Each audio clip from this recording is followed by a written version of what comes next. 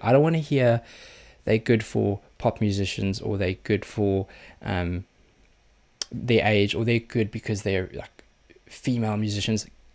Get that rubbish out of here. They are great musicians.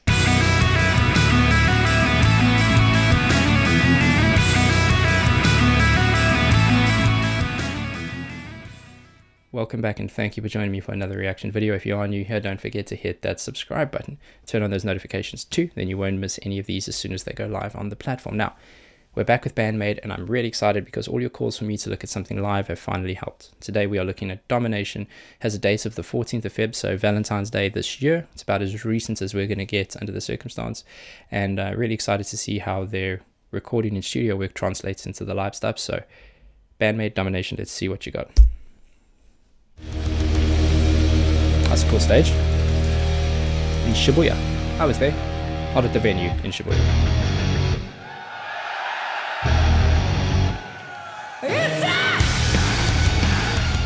Yeah? Oh, that crowd's into it, man.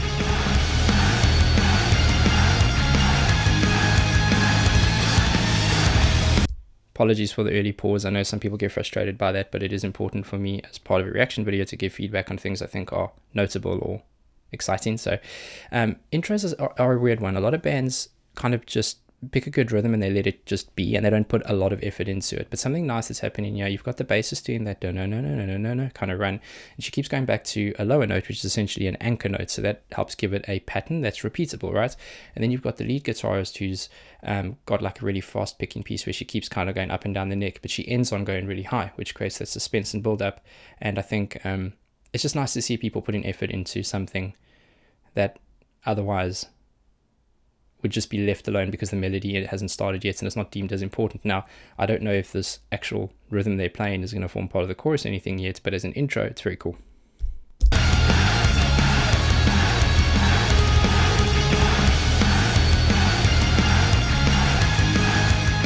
She got a 5 or 6 string bass. I think it's 6.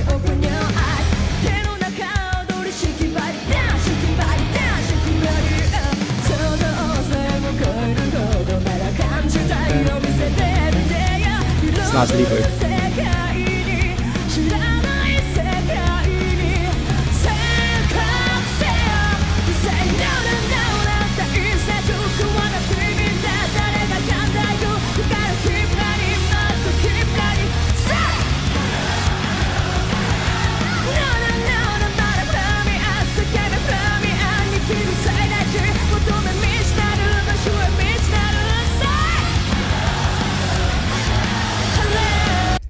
Something very cool there. Obviously an amazing catchy chorus. I expect nothing less of them. They're just able to churn out these like a hit machine, so they're incredible with that, and I love that. But something nice to see is we know that the bassist has got an incredible amount of talent and kind of picks her moments to show off. Nice to see her in the chorus. They're just hitting a steady rhythm, just allowing the vocals to shine through. And then something cool with the lead work is you've got the lead guitarist kind of doing like a sliding pattern underneath that vocal melody, and it's actually quite independent. It doesn't sound like it needs to be a part of it. But it's nice that it's added because it helps you create, like, in your ears, just a different reference for 2 different melodies going on, and they fit really nicely together. I'm not going to go back because I know they're going to be playing more of those choruses, but keep an eye out for it, or an ear out for it. It's very, very cool.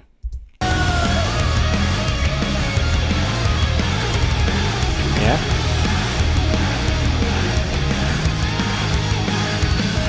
Perfect.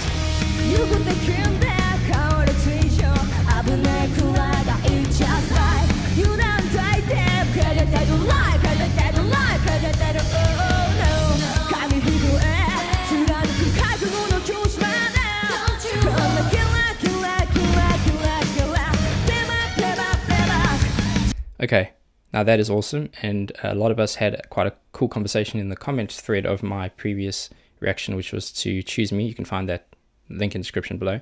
I made a comment about how they don't seem to just kind of copy paste their verses, and a lot of people were echoing no, that's actually something they're quite adamant on. They don't want to play the same thing. They want to tweak it and adjust it and make it fresh and new, and they've just done that there again. I mean, that's essentially your second verse, and what they did was they kind of broke back that down to what it sounded essentially like just the bass and the drummer. There was a little bit of rhythm, kind of clean palm muting on that, and And then they had that lead guitarist just accenting dun, dun, and then double time in that. And that's just something fresh that you didn't see, or I didn't hear in the first verse. And it kind of echoes the sentiment that you guys were saying. So I want to go back to hear that again, but very, very cool.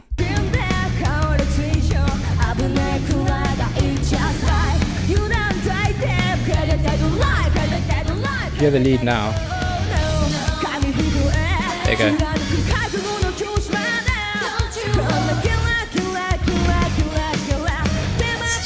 It's just awesome.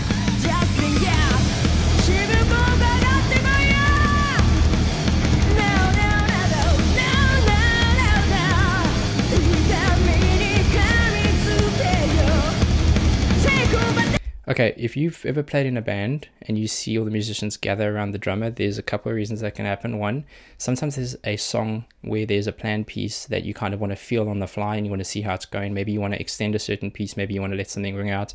Sometimes it's crowd participation. And sometimes there's a problem. So someone's missed a beat. I'm not saying that happened here at all, or maybe a string snapped and you can't play a certain thing that you know is an iconic piece of the song.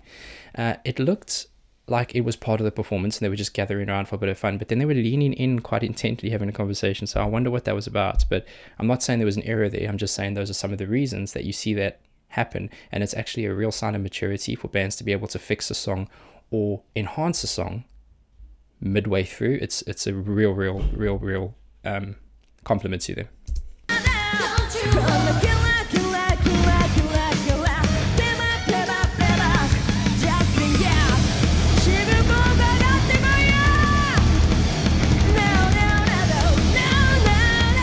They're definitely speaking about something.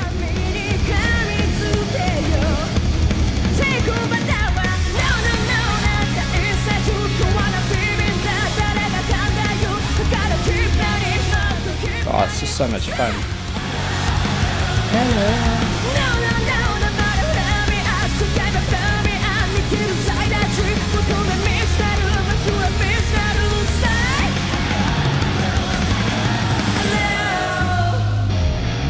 Okay.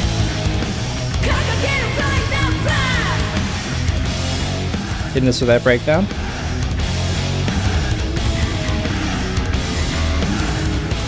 Picking your moments. Slapping solos.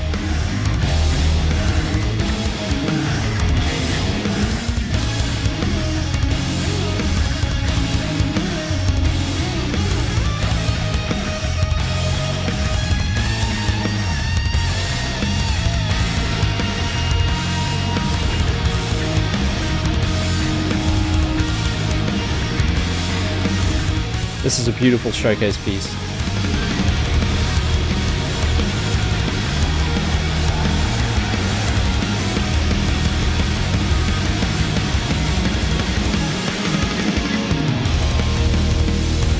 There we go.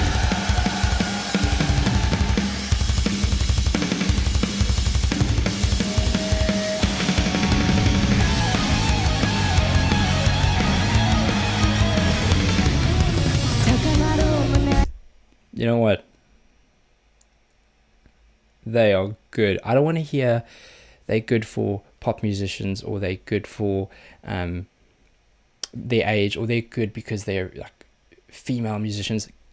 Get that rubbish out of here. They are great musicians. They are fantastic. And for them to be so young, seemingly so young, and have so much of their career ahead of them, and they're just hitting it out the park on this one. For them to pull off those like showcase pieces live. Now, I don't know if all those solos and little fun pieces that you see live are on the recording. It would be cool if they were, but it's understandable that sometimes certain things are just live elements. So it'd be interesting to let me know. If you do know, let me know in the comments. So cool. So cool. They know exactly when to pick moments and when to entertain, and that's it. This becomes a show. It takes it beyond a song, because some people just play songs live. They turn this into a show. Really awesome.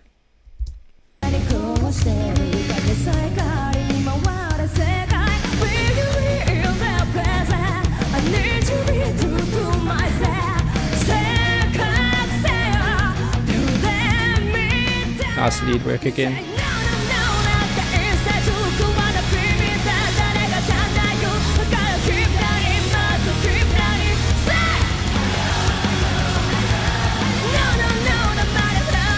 Something else that's important to note is when you think about when you go to a live show versus when you listen to a recording. There are certain things that are very different about those. So one is the volume of some of the instruments.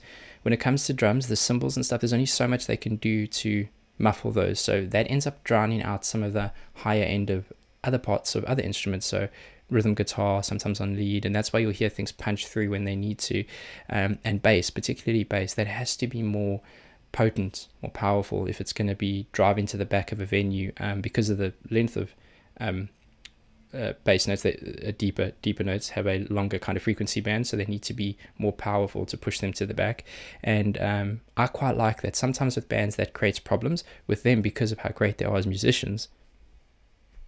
Keep it coming, just keep it coming.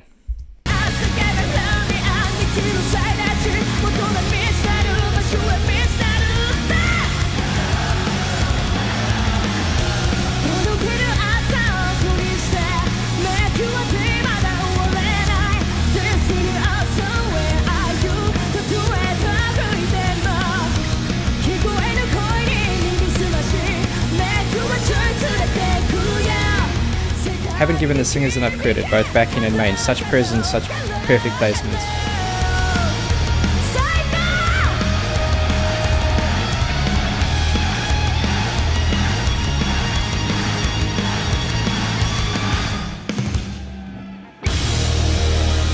As that classic rock and roll ending.